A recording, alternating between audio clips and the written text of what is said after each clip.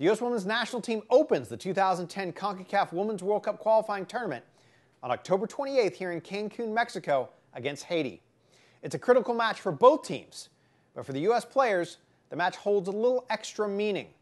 The U.S. players and staff have brought with them to Mexico plenty of cleats, shin guards, t-shirts, and many comfort items that they'll be passing on to the Haitian team, who's still recovering from the devastating earthquake that rocked their country.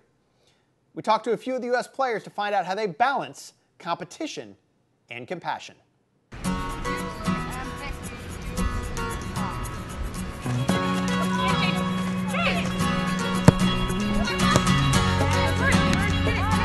think bringing the stuff for Haiti just shows that this is bigger than soccer. Obviously, they're human beings first, and their country is going through a rough time right now. And I would hope that if we were in that situation, God forbid, that people would be willing to help us also.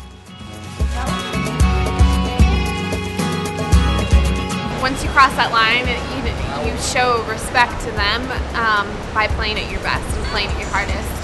But it doesn't take away from knowing off the field, recognizing the grief that they've been going through, the struggle that their country's going through, and giving some of our compassion towards them. Anytime you can put yourself in other people's shoes, and obviously there's so much trauma and tragedy that went on in their lives not too long ago, it's just as important to do whatever you can. Even if it's a pair of shoes, it can bring them some sort of happiness.